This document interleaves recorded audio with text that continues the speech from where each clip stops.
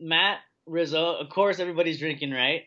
So that's how it is. And Rizzo's down there. We're all down there at the hot tub, and Rizzo kind of leads on that he feels like he put hands on Danger, like he was beating him in the exchanges. Basically, said he pieced him up, and Jamie, being boys with Danger, of course he's gonna tell him. Rizzo came up and he called Jamie a rat, which I don't necessarily agree with because it wasn't like saying anything that wasn't said, or Rizzo should be able to tell that to Danger's face if he's gonna say it, and he didn't. What you guys didn't see was Tim Elliott's in the corner, kind of like antagonizing the whole thing, like sitting back there laughing, like saying little things here and there, and he wants to see something jump off.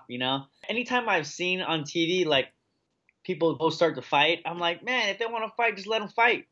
Just at least let them fight if they want to fight. But then when you're there, you realize that, all right, this is my boy, this is my teammate. I don't want him to do something that gets him kicked off the show. It just felt right to jump in and make sure that things didn't get too out of control. They pushed a little bit, but I don't think we're gonna let anything happen. So I don't think that there's ever been a Ultimate Fighter where in the elimination round that every fight ends in a finish. Sure, it's like a really big sense of pride for us, not only to put on good fights. Of course, we all wanted to finish, and once the finishes started happening, we all wanted to make sure that kept going. And once it got going, yeah, guys are really behind, just really pushing it. Everybody's going out there just really pushing for the finish, pushing to put on great fights. Also, this episode we saw the coaches challenge didn't go so well for Cejudo. Oh my gosh, so frustrating because I know how to golf, right? Oh, okay. I'm pretty decent at golf, so I try to take Henry aside. For someone to be so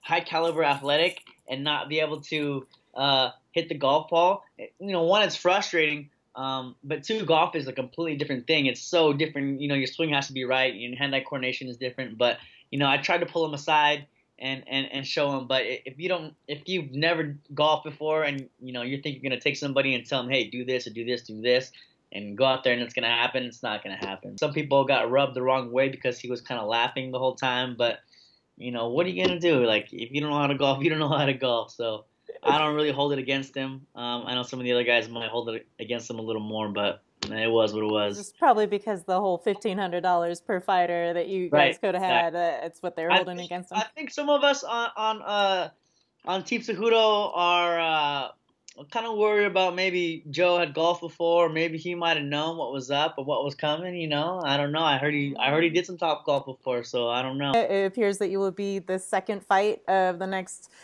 phase of the competition. What kind of things have you taken away from staring off with him at this point and getting your mindset for the fight? It was a completely different stare down experience between him and Damasio. Like I said, Damasio's eyes like pierce you. They look to your soul, but when I stared off with Hiromasa, I couldn't get a read on him. It was like I almost felt like he wanted to smile a little bit, and I'm sitting here kind of like trying to be stone cold face and intense, and he just has this blank look on his face. So I couldn't really pull much out of him on that, but it didn't matter. He's there to compete. I know he's gonna bring it, and I'm gonna do the same. So yeah.